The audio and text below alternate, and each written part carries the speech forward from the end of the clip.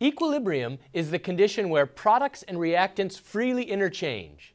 The free energy difference between the products and the reactants is zero, so there's no energy penalty to switch back and forth, and they do so freely. Now, at equilibrium, the products or the reactants may be favored. If the products are favored, that implies a standard state free energy difference that's less than zero, a negative standard state free energy, and an equilibrium constant that's greater than 1.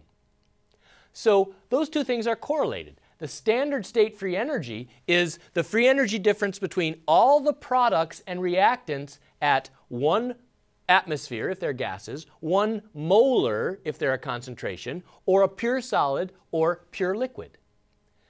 So if I looked at this in the standard state, I'd have 1 molar D and C, 1 molar A and B, and the free energy difference between those would be the standard free energy difference.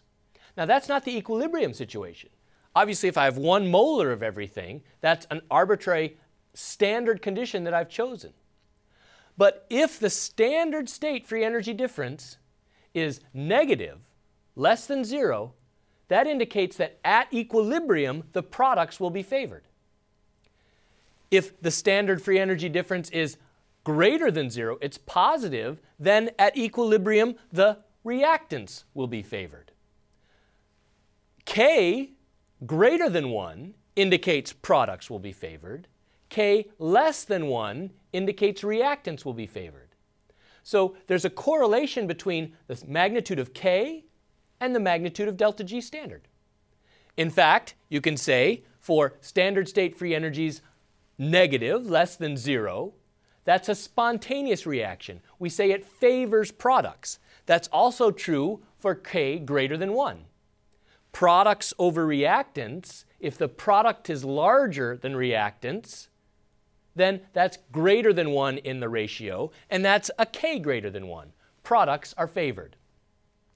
So if both of these favor products, spontaneous is the label we give them. Now notice that that label spontaneous means products are favored at equilibrium. It doesn't have anything to do with the rate of the reaction or how fast we get there. It just means that once we get to equilibrium, the products are favored. The other situation where delta G standard is positive, that says if you have 1 molar and 1 atmosphere of everything, I tend to go back towards reactants to get to equilibrium, then reactants are favored at equilibrium and K is less than 1. Those are called not spontaneous reactions or non-spontaneous. Now, just because a reaction is non-spontaneous does not mean it doesn't form any products. It doesn't mean the reaction doesn't go. It just means when I get to equilibrium, it's the reactants that are favored. There will be some products, but the reactants are favored. They're in higher concentrations or pressures in general. If the standard free energy difference is 0, then that would be a strange situation. That would say if everything is 1 molar and 1 atmosphere, that the reaction's at equilibrium.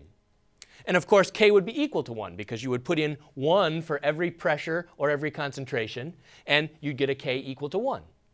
So if it were the case where, say these were all gases, and A, B, C, and D were all 1 atmosphere pressure, and that turned out to be the equilibrium situation, then K would be 1, and the free energy difference between the products and the reactants would be 0, because the equilibrium situation means the pressures don't change from those pressures. They stay at 1.